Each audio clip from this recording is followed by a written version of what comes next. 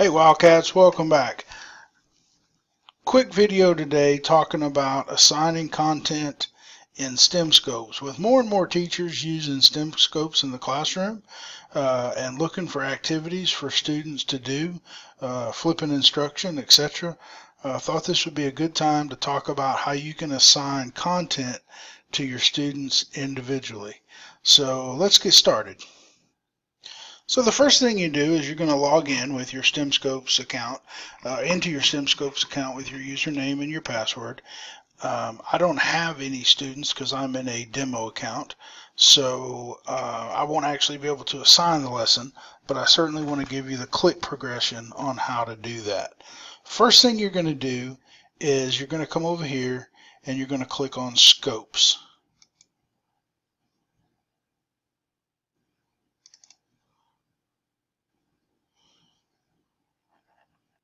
Okay, so once I get to Scopes, I get a screen that looks like this. Now this is a high school account, so the next thing I would do is click on grade, and if I was elementary I would see grade levels here, but since this is a high school account, I just get subjects. So we're going to pick biology, and at this point we're going to go ahead and let's just try prokaryotic and eukaryotic cells. Hopefully this will have some assignable content.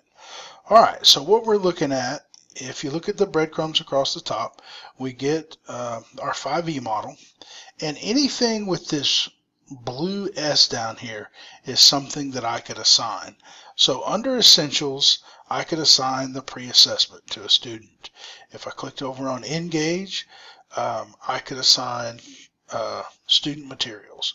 Under Explore, this is the only thing that I could assign.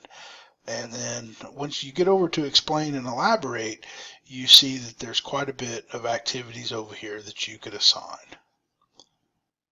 So I'm going to come over here under, let's do Explore, and we will click Student Materials. So once I get Student Materials to come up, here's the Student Activity Guide.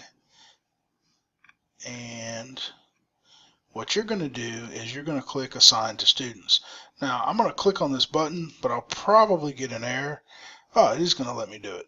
I don't have any students to assign this to, so I would go ahead and fill out this section, put in the start dates, add any labels that I wanted to add here,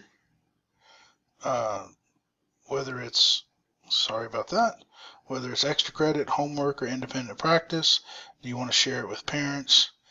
And then just add the assignment. One thing I did want to go back up and point out, if I didn't want to assign it to an entire group of students and I just wanted to assign it to a specific student, I could come up here and click on this down arrow and it would let me pick individual students. Now again, I don't have any students attached to this demo account, so that's going to be blank. But that's basically how you do it. Real quick, real easy, excellent way to flip instruction, or if you have a student who's going to be out for quite a while and has internet access, you can certainly keep them current with your content just by assigning work through STEMscopes.